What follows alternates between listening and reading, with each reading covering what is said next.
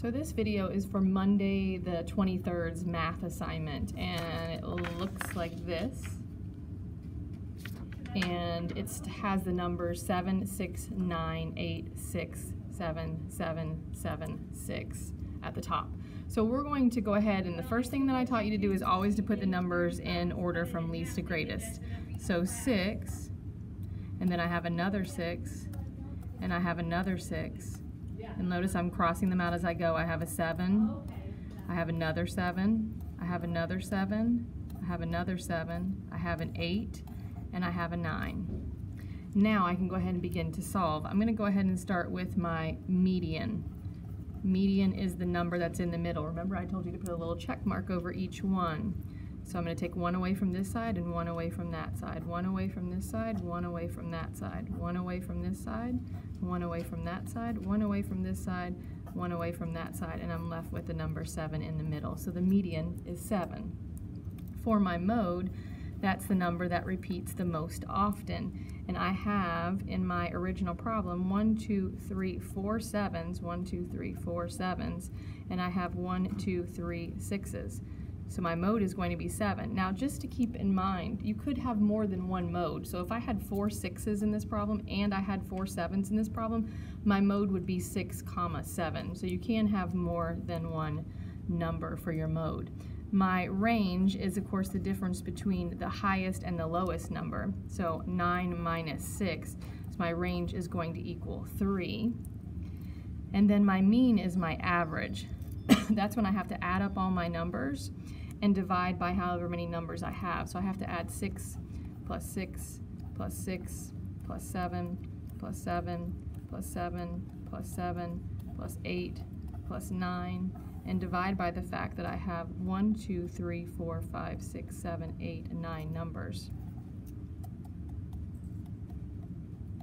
Okay, so now I'm going to just go ahead and add.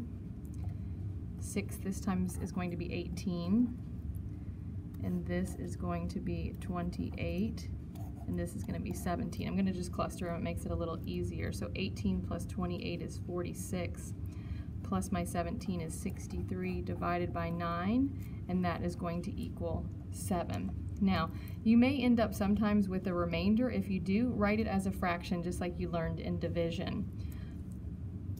Let's do one more of the problems together. We are going to do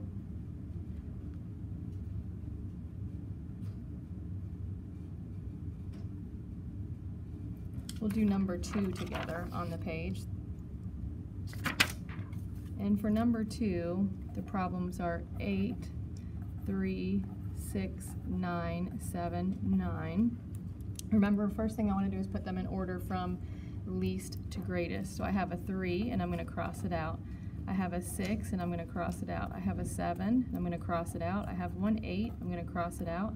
And I have 2 9s, I'm going to cross both of those out. Now, to find my median, that's my middle number. So I'll take 1 away from this side, 1 away from that side, 1 away from this side, 1 away from that side. In this instance, I'm left with 2 numbers in the middle, so I'm going to put a box around them.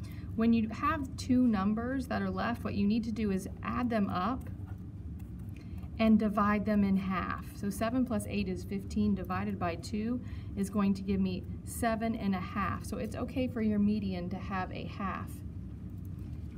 My mode is my number that repeats the most often, and in this particular instance it's 9. Remember, sometimes you can have a mode that is none. That can happen as well. My range is going to be the difference between my highest and my lowest number. So my range in this particular instance is 9 minus 3, so my range equals 6. And then the last one, which is always the most difficult one, is your mean. And for the mean, you have to add them all up.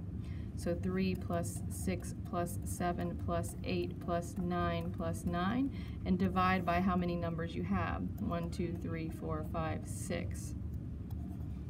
So 3 plus 6 is 9, 7 plus 8 is 15, and 9 plus 9 is 18. Now I can add them together. 9 and 15 is 24, and 18 is 42.